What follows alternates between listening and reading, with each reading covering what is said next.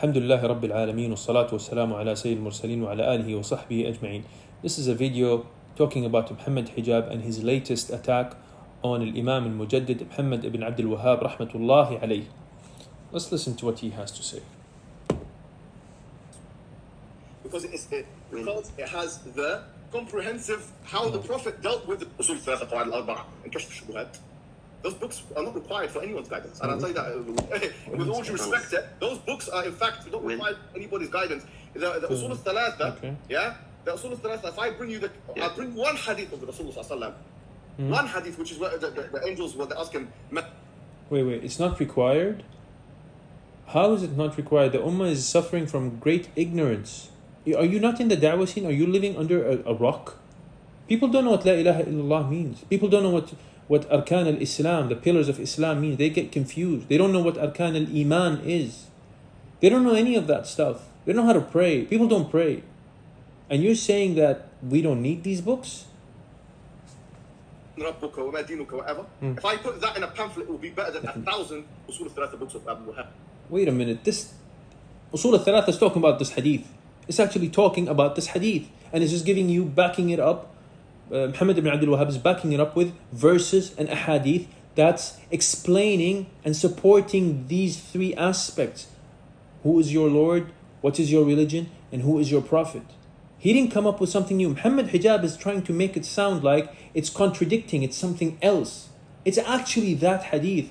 So I'm very confused. I don't think he read it. I don't think he read Usul al-Thalatha. And by his analogy, we don't need the tafsir al-Quran. Khalas, we have the Quran, read the Quran. It's better than 1,000 Ibn Kathir tafsir. And tafsir al-Tabari, and tafsir al-Qurtubi, and tafsir al-Sa'di, and all the tafasir. Why do we need tafsir? Khalas, we don't need. Just Quran is enough.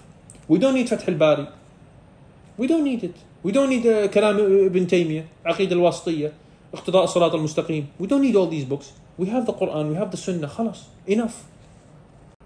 طيب Muhammad Hijab, khalas. We don't know what Tawheed is, and you are in the da'wah scene, and it seems like you are coming up, you have found something, discovered something new in da'wah.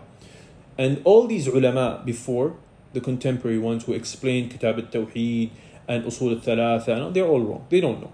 Masakeen, they don't know. You know. You teach us Tawheed. How about that? Do you have any books, any muhadarat, lectures, durus, workshops? Do you have any of these stuff? You don't want people to learn Tawheed. What is it exactly?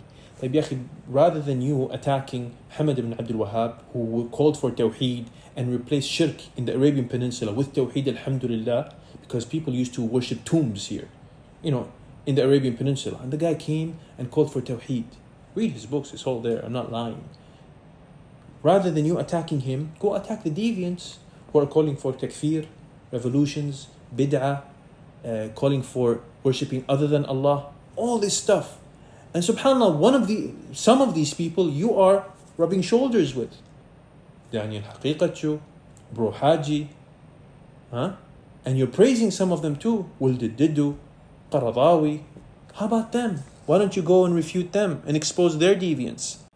Wallahi, this is an advice for you for the sake of Allah. Humble down, stop attacking the ulama. The Prophet ﷺ said in Hadith al-Qudsi, قال الله عز وجل من عادى لي وليا آذنته بالحرب. If you attack and accuse or harm a wali, a pious person, which is a alim, a scholar, then Allah will wage war against you. Why would you want that? Why would you want that for yourself? I ask Allah Azza wa Jal to guide you and to make you love and respect the ulama and to make you a caller of Tawheed and Sunnah. Allahumma ameen.